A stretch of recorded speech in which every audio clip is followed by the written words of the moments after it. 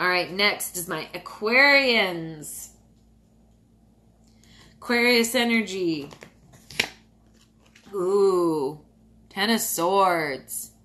So in order to come more in close contact with yourself, we're going to need to evaluate the thought processes in us that are negative, that are limiting, that keep us feeling stuck, the stuff that keeps us feeling othered. Okay, this is a typical Aquarius shadow aspect, and I think it's very potent to be bringing this up just right at the tail end of Leo season, as we just had an Aquarius full moon where we were invited to evaluate the ways in which the shadow of Aquarius and Leo are influencing us.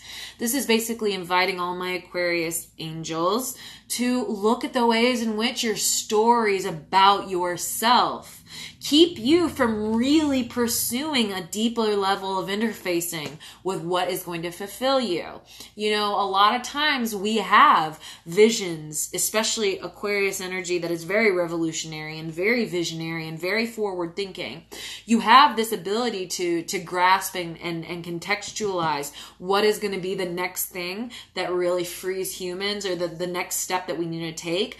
But there's a sense of that Uranus influence that's always trying to fight against what's here that might cast a dark cloud if you're using that very mental Aquarius energy, that airy Aquarius energy, to think in ways that are destructive and limiting. So some of the trappings of that are I'm too different, or no one's ready for this yet, or you know, I'm just ahead of my time, and like my ideas are just too forward. When we claim that, we cast an assumption over the entire world based on our own personal experiences. So we let the black cloud of not being understood in a day, in a week, in a few years of our life we allow that to color our entire experience of the world at large, and this starts forming momentum in thought that is destructive, that ends up serving our limitation instead of our action towards expansion. When all along we have the conscious awareness of where we need to be leaning, all right? But it's through thinking that who you are is not enough as you are, because you can't see the immediate ways in which your influence or your ideas transform the other.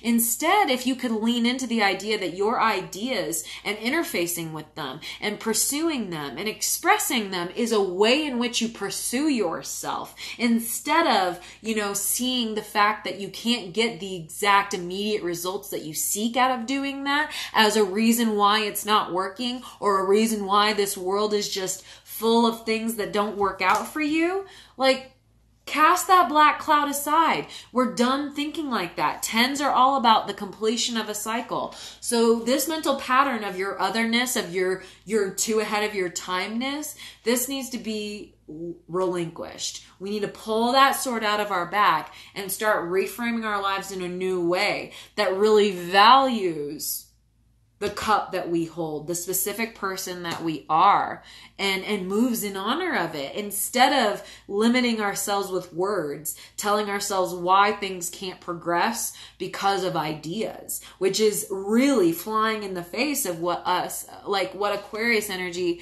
asks of us in the highest vibration, was to keep pushing it forward with how things could be, not being worried about why things aren't that way yet. Okay?